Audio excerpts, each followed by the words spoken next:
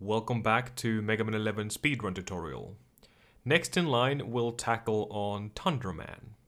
Now this stage works as a perfect tutorial how to use and utilize the piledriver weapon. Though for the sake of being clear, we're simply going to call the weapon Impact instead of piledriver. Before we start the actual stage, let's talk about drops first and how you'll use them throughout the run. There are 3 different kind of refill drops we're trying to get after killing enemies.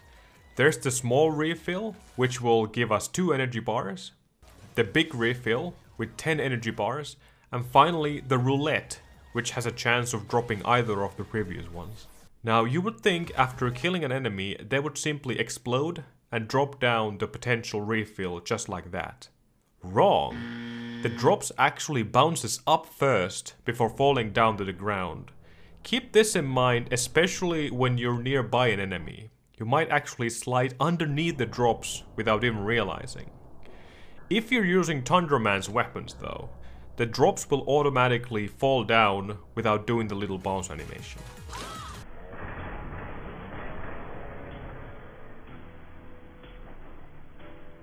Always aim to destroy the enemies from the center instead of aiming for their legs.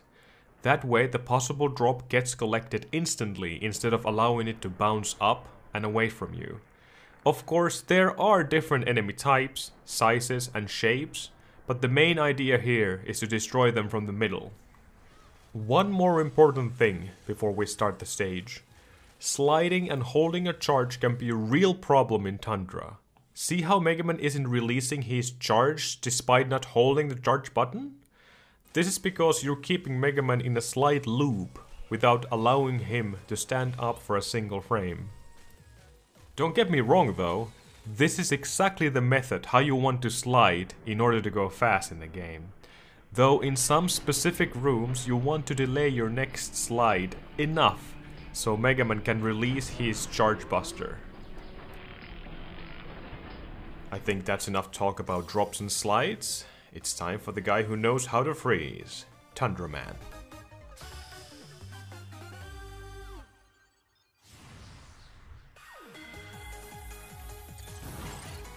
At the start of the stage, change to impact and slide twice, then jump onto these ice blocks. Do a long slide and jump from the very edge. Now, assuming your movement was great from the start, these snowflakes should be right here, floating past the lamppost. Use 2 normal impacts to destroy all 3 snowflakes. Usually you'll end up getting at least 1 small drop, but it's not exactly uncommon to get all your impact energy back from these guys either. Change back to Buster by either summoning Coil or pressing your right analog stick. Numpad 5 if you're using the keyboard. Start charging. Aim to land onto the highest ice block where you will continue with another slide. Fall down, do a little mini slide and jump over these spikes. It's almost better to do a full jump and completely avoid the risk of dying, but if you want to save a little bit of time, then do a medium jump over the spikes and continue sliding forward 3 times until you're close to these steps. Jump over and slide to the next screen. Though make sure to release your charge during the screen transition. Allow Megaman to finish his slide and he should fire the buffered shot. Do not start your second slide too early, otherwise you will continue holding the charge like mentioned before. Slide twice right in front of the crunch dawn. Rapid fire to shoot 4 times. Change to impact and go right through to the next screen. Change to Buster and start charging. Then slide once to fall down to this middle step and summon Rush. Now jump on Coil and reach the top platform. Try not to bunk your head against it though.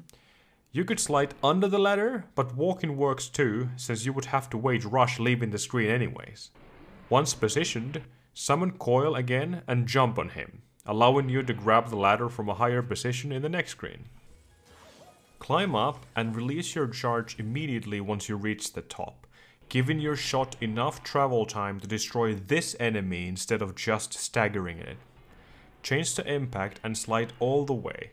Fall down and once you touch the floor, impact left to kill both of these enemies. Slide once and hold right so you won't accidentally slide over the little hole and kill yourself. Start charging and slide to the next room. Continue sliding until these small ladders. Jump up to grab them. Do this only to align yourself. Then quickly tap your jump button again to fall down until finally jumping up to reach the top. Do not move left or right while doing the jumps. Then slide once, do a mini hop under the first bunny and release your charge to hit the second. Once landing, rapid fire to kill it. Quickly change to impact in case it drops a refill. Slide and do a long jump to grab the ladder. Climb up and slide fast, positioning yourself underneath the last ladder where you will jump up to grab it. Make sure to hold up while doing so. Summon Coil and tap the jump button to release the ladder so you will fall down to Coil and jump up to the next screen. Start your charge immediately and climb up, then release your charge to kill the first snowflake. Slide and rapid fire to kill the next snowflake. Change to impact in case it drops something. Back to Buster and jump over the floor enemy. Kill this snowflake mid-air while jumping over the first pit. Aim to land at the edge so you can make the next jump. Keep destroying the snowflakes. You can pick up a refill from the top snowflake here, but you need to be really fast with your weapon swapping. Rapid fire again mid-air, though make sure you fire one shot at the very peak of your jump, destroying one of the top snowflakes. Once landing on this platform, start charging and slide fast to catch up with that single shot you fired earlier. If done right, this snowflake gets destroyed and you can continue without worrying about getting hit by it. Jump up the steps and release the charge to destroy both of these snowflakes. Jump over the last pit and briefly change to impact in case the snowflake drops you something. Don't worry about the first enemy, you're too close to collect a drop from it. Start charging again while sliding all the way to enter the next screen. Make sure to hold left before the screen transition. Now if you get really lucky with impact drops in the previous screens and you're entering this first win screen with full impact, I recommend spending some of it. You would use 2 normal impacts, one here to reach the top platform and one right after to kill these 2 snowflakes. Time your second jump and impact so you'll get them both at the same time. Who knows, you might have full impact again leaving this screen. Continue holding charge and once landing, slide left, hold right and slide across the room to reach the next screen. You still remember how charge and sliding works, right? Here you want to slide until this edge. During that slide, you want to release your charge and jump. If done right, your shot should get released, destroying this enemy right here. Change to impact in case it drops a roulette. These flying robots can only drop bolts and roulettes. If you have lots of extra impact, however, slide to the same spot and power impact to get across the gap and kill the enemy as well. Don't fall down here, not even a single pixel. Otherwise you'll use your impact against this wall here and most likely get hit by one of the flying robot shots. Nothing too special in this room. Simply summon Rush and jump on him to reach the ladder above. Change to impact and climb up. Continue climbing and turn on your power gear. Slide twice until you're right in front of the first bunny. Cancel your slide by pressing jump and rapid fire at the same time to kill the first 2 enemies. Change to Buster and start charging. Slide until this platform and jump on it. Do a little slide on the platform and jump over the crunch dawn. Now cross the gap with a long jump and slide to the lower platform. Medium jump to the last small platform where you will release the charge shot. Then rapid fire mid-air while falling down to kill the last bunny. Briefly change to impact in case of a drop. Slide to the end of the room, flick on your power gear and start charging. Hug the left wall before entering the next screen. Slide twice and do another mini jump before the edge of this platform. Hug the right side wall and you should land on the right side of this step. Jump to reach the next platform. Slide and small jump to avoid touching the enemy above. Slide into the Miniboss room. You should have the fully charged Buster Shot ready to go by now. so simply hold down your rapid fire to instantly release it. Use your big buster as a visual cue when you're able to move again. The moment it hits the boss, slide once and walk forward until you reach this spot. Start holding rapid fire and take a few steps forward. Let the slippery ice carry you right in front of the boss. Now keep your eyes on the boss's trunk during your rapid fire. The moment you see the mammoth pointing it up, change to impact and finish the fight. Now try to time your slide again when exiting the room. Start charging and slide until the steps. Long jump to reach the top. Slide once. Do another slide before the spike pit and jump over it, releasing your charge at the peak of your jump. This kills the bird and gives you a chance for a small refill. However, this bird will never give big refills, only bolts and small refills. Change to impact. Slide on the frozen platforms until you meet the last bird. Now, if you have spent more than 50% of your impact reaching this point, I suggest using Buster to destroy the falling block of ice. If you have a comfortable amount of impact remaining, simply use it to destroy the ice block and reach the end of this screen. Slide once before the steps and jump over them, then slide until you're pressed against the small pillar here. Summon Coil and he should appear on top of it. Jump on him and change the impact before reaching the peak of your jump. Use 2 normal impacts to reach the first W tank. Collect the tank and slide to fall down. Jump and slide over these small enemies all the way to the end of the screen. Continue sliding fast, leaving the falling Sniper Joe behind. This room can be really tricky and requires some practice. Now, if you're really lucky with drops, you might have a lot of extra impact left. Though usually you should have at least 5 bars of energy left, enough for 2 power impacts. Flick on your power gear and slide to this edge and do a full jump. When Megaman is perfectly aligned with the background line here, use 1 power impact to reach the other side of the room. Alternatively, if you're looking for an extra drop, you can start charging your buster in the previous wind room, which you would release in the middle of the last slide before the spikes, killing this enemy here. Then flick on your power gear mid-air, change to impact and shoot once to cross the pit. There are 4 different methods to get through this room, depending how many impacts you have left to spare. If you don't have any impact at all, simply slide twice, jump and tap rapid fire to shoot 3 times. Quickly slide and jump again for the next 3 shots. Keep doing this until you're right in front of the crunch dawn.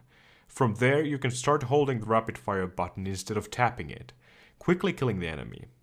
Remember to change to impact in case it drops something. Slide to exit the room. Now if you only have 1 impact remaining, slide twice and jump to shoot 3 times again. This time flicking on your power gear and adding an extra shot into the mix. Jump again to rapid fire shoot. Then change to impact and use 1 power impact to go through the crunch dawn. Slide to exit the room. With 2 power impacts, keep sliding until you hit this corner here. Summon Rush and jump on him. Then flick on your power gear mid-air, switch to impact and use 2 power impacts to fly across the room. With 3 power impacts, you can summon Rush right after entering the room, jump on him, flick on your power gear and use 3 power impacts to skip everything in the room. Jump on these 2 platforms and before reaching the 3rd, summon Coil and jump on him. Continue jumping until you reach the ladder. Change to impact. Climb up and collect the refill. Jump over the first enemy, slide, jump twice and impact through the second enemy.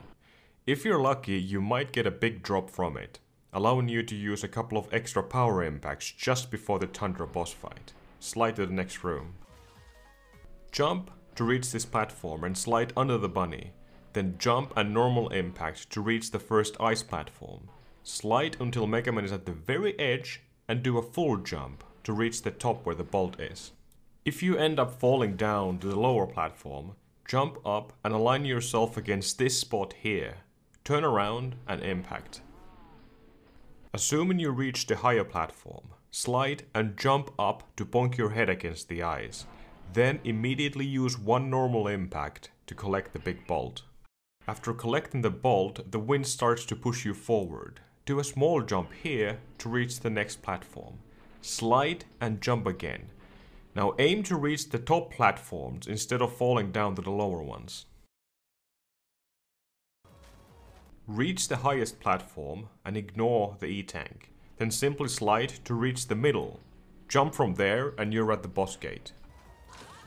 If you were lucky to get a drop from the floor enemy in the previous screen, use one power impact here to save some time. Slide to open the gate and use your last power impact.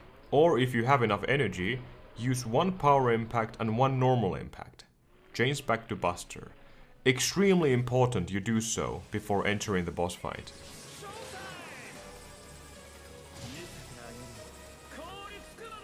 Tundra Man is an easy fight compared to Impact. We will finish the fight with 4 Power Buster shots. Easy as that. Start by buffering your slide, power gear and charge. When the fight starts, Megaman slides once and starts to charge his Power Buster. Release immediately once you see him flashing once. Flick off your power gear and turn it back on once you see the red shot hitting Tundra. Charge again. Walk left and jump over Tundra when he skates towards you. The moment you have the second shot ready to go, release. Point here is to miss the first blue shot while the red shot hits. Otherwise, Tundra will start his knockback animation and you would miss the quick kill. After landing the red shot, start walking right. When Tundra jumps over you, turn on your power gear and start charging for the third shot. Stop moving when Tundra touches the wall and release your shot. This time hitting with both blue and red shots. Flick off your power gear for a bit. Tundra will kneel down, giving you the visual cue when to flick on your power gear and start charging your final shot. Move right next to him and release the last shot right before he gets back up to his feet. Notice if you didn't kill him at this point, you most probably ended up hitting his iframes. Keep an eye on those sparks around him to see when it's okay to release your charge shots.